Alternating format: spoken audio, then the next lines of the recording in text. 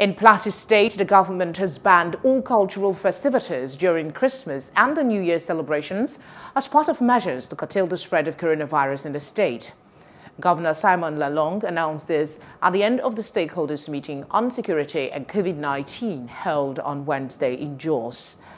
Lalong said the decision to ban cultural festivities was to ensure strict compliance with the safety protocols, particularly social distancing. He also urged worship centers to comply with the social distancing directives of 50 persons per gathering. Hello, hope you enjoyed the news. Please do subscribe to our YouTube channel and don't forget to hit the notification button so you get notified about fresh news updates.